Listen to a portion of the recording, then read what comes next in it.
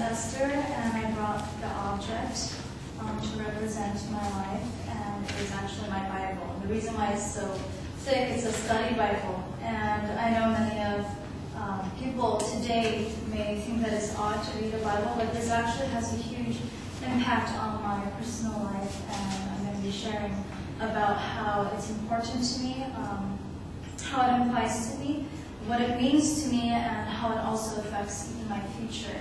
Alright, so this object is important to me because it defines what I believe in and how I am here today. My dad is actually a pastor, but I did not grow up believing in this God that this very book talks about. I was actually very rebellious, and I was very angry that I was born into a family where my own father was teaching and preaching the very things that I sometimes saw him even break. I actually grew up very depressed, awkward, insecure, very lonely. I had friends, but I think there was just a sense of expectation that I felt like I had to always live up to religiously throughout my life.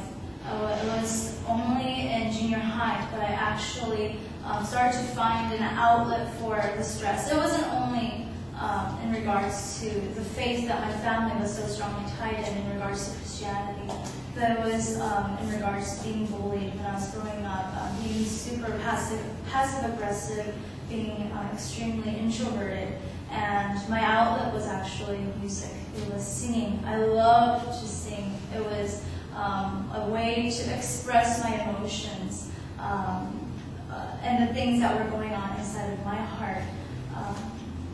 Fortunately, I was in high school. I was able to really break out of the shell that I put myself in, and though I rebelled against my parents, I felt like I was free. I found purpose, and I was just day by day singing lyrics upon lyrics, stacks of papers each day, just to relieve this stress, relieve this anger, relieve this hurt and pain inside my heart. Unfortunately, what happened was, with the people around me, they started to fade away. I started to change in character, personality, and started to value myself more than I valued the people around me. It was in the middle of high school that I actually became suicidal. I found what I really wanted to do and pursue, but I lost everything that really mattered, which was family, friends.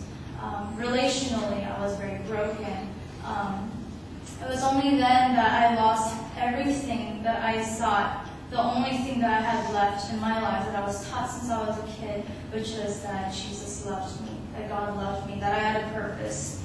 And it was a truth, it was a knowledge since I was little, from the womb till I grew up. I believe I was 16 years old, but it was that very moment that I really cried out to this believer, to this Creator, and He really answered me, and He said, Esther, the plans that you have for yourself is only able to do so much in this world, but what I can do through your talents, through your passions, it can really change the world, one person's world at a time. And that's why this Bible represents just how God so graciously redeemed my life.